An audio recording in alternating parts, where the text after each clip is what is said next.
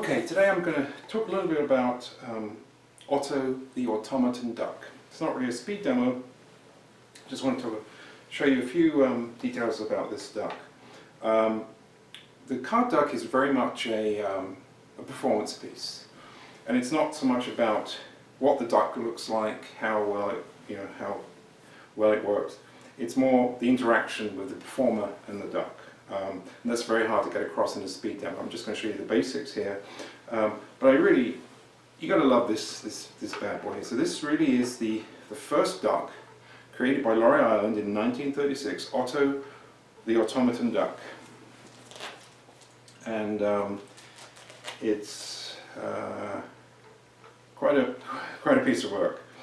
Very big, much bigger than the standard. So for instance, Otto is around about almost 4 pounds, whereas Warren Hamilton's duck, which came out about 10 years later in '46, is about 1 pound. And that's a difference.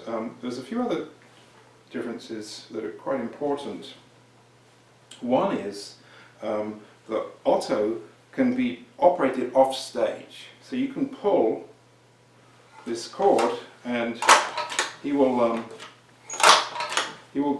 get those cards. Very, very reliable, but you couldn't do that with Joanne. It's only going to work locally. Also, of course, you can get the cards yourself. It's very reliable. A duck that's getting on to 100 years, there's very few issues. You'd be surprised how often card ducks don't pick the cards up. Joanne, for most cases, Joanne's going to still be the one you're going to want to go for. There are probably hundreds of card ducks. Reliability is important, but again, the key thing is the interaction between you and the duck.